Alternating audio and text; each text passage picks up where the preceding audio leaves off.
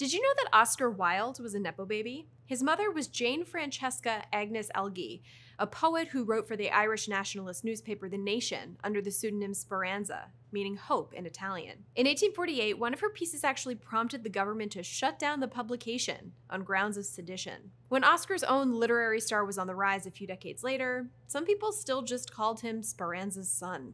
Oscar's dad was no slacker either. William Wilde was mid-19th century Ireland's most famous ophthalmic surgeon, which might be the most niche claim to fame in history, but hey, it's something. He also edited a scientific journal and published some of his own writings. In Oscar's 1897 long-form letter, De Profundis, he wrote that his parents had bequeathed me a name they had made noble and honored, not merely in literature, art, archaeology, and science, but in the public history of my own country, in its evolution as a nation. Big shoes. Hi, I'm Erin McCarthy, editor-in-chief of MentalFloss.com. These days, the term Nepo baby, short for nepotism baby, is most often levied against a famous entertainer descended from another famous entertainer or affluent family of some kind. Like Dakota Johnson, whose parents are Melanie Griffith and Don Johnson, or Law & Order legend Mariska Hargitay, whose mom was blonde bombshell Jane Mansfield. More loosely, though, a Nepo baby could be anyone whose forebears paved the way for their own success, whether via helpful connections in a given industry or just because familial wealth freed them up to pursue their passions. On this episode of The List Show, we're covering a handful of historical figures who you might not have realized were Nepo babies, from actors like Charlie Chaplin to ancient politicians like Pericles. Let's get started.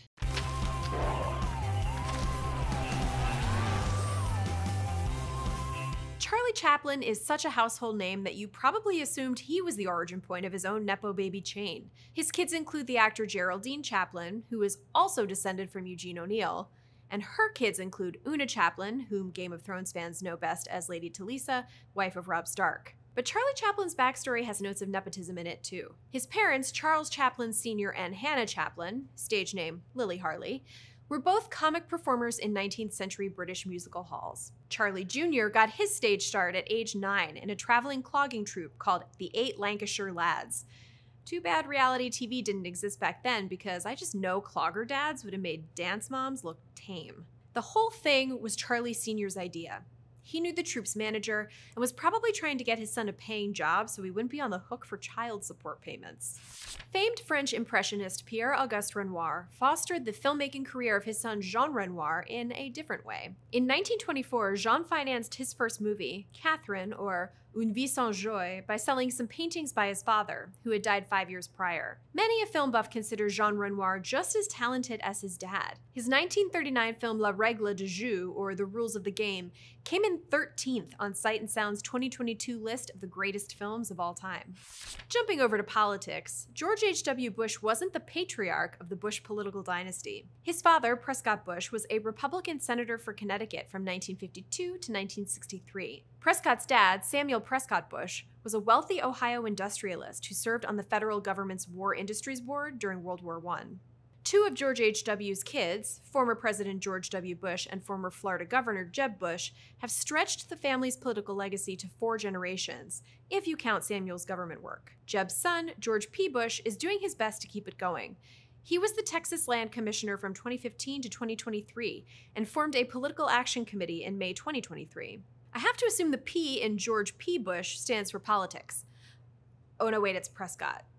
Somebody buy the Bushes a baby name book. George H.W. Bush and George W. Bush are one of just 2 father-son presidential pairs in U.S. history. The other duo is John Adams and his son, John Quincy Adams. Historian David McCullough told the Washington Post in 2000 that John Adams saw the rise of his son with nothing but pleasure. Although he worried about the strain of the presidency on him, it seems pretty apparent he saw his son as redeeming his defeat. The elder Adams had lost his re-election campaign in 1800 to Thomas Jefferson.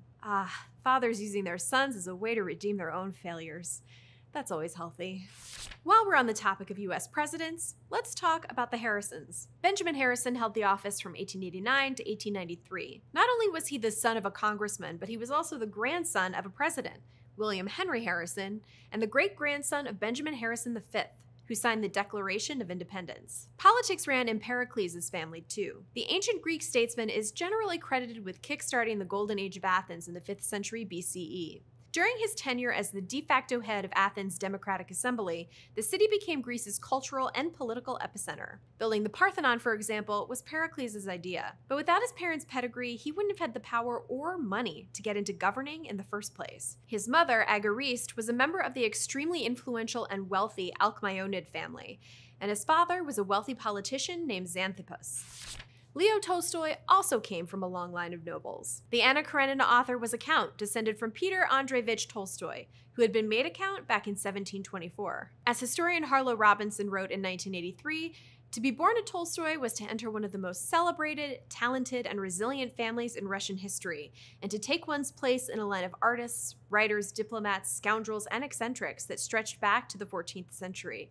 Few families in any country have succeeded, century after century, in maintaining such a preeminent position in political, artistic, and social life. The Kardashians work hard, but the Tolstoys work harder.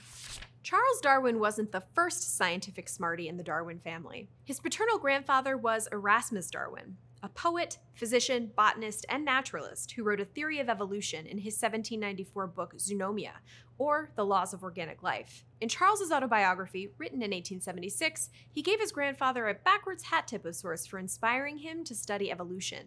I had previously read the Zoonomia of my grandfather, but without producing any effect on me.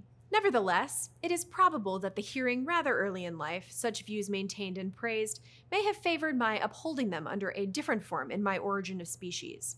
At this time, I admired greatly the Zoonomia, but on reading it a second time after an interval of 10 or 15 years, I was much disappointed.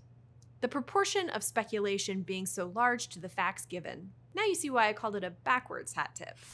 Old Erasmus isn't the only grandparent to be hugely eclipsed in the history books by their grandkid. When you say the name Ludwig van Beethoven, nobody asks, which one? But the composer's grandfather was also named Ludwig van Beethoven, and he too was a musician. Ludwig the Elder was born in Flanders, modern Belgium, and made his debut as a church choir singer at age 5. He learned to play the organ and bounced around various churches as a choir director or singer before moving to Bonn in modern Germany, where he became the court's official music director in 1761. Though Beethoven was just a few years old when his grandfather died, he held him in very high esteem his whole life, as evidenced by the portrait of Ludwig the Elder that always hung in Beethoven's house. If I tried to list all the writers whose parents were also writers, I'd be sitting here longer than it takes to actually write a book. But here's a quick highlight reel.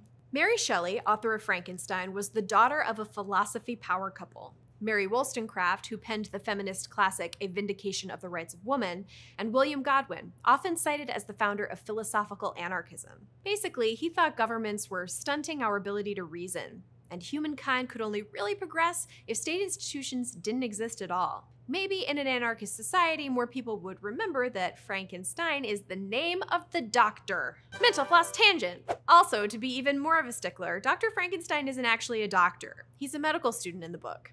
We cover even more frustrating Frankenstein misconceptions in our episode about literature. Check it out.